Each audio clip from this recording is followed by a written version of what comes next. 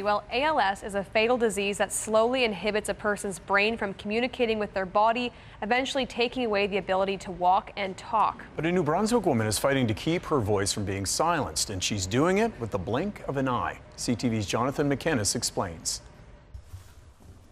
ALS is slowly taking Connie McKinnon's ability to walk.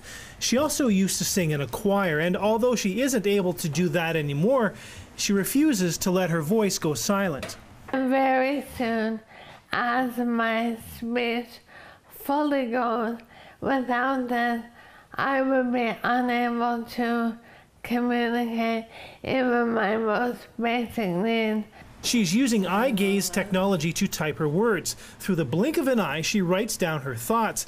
It's essentially a hands-free computer. I open the computer, go online, I right click, left click, copy, paste, surf the internet, send emails. Connie first heard about eye gaze from reading about it online. It was then introduced to her by a therapist at the Stan Cassidy Center in Fredericton. Only a handful of people in the Maritimes living with ALS have the technology. It kind of gives her a life because without that technology, she can watch television but not do a lot more. And she can spend hours on the internet the same as anybody else would, so it's really life-saving. Connie McKinnon was diagnosed with ALS in 2013, just 5 months after her mother passed away from the same disease.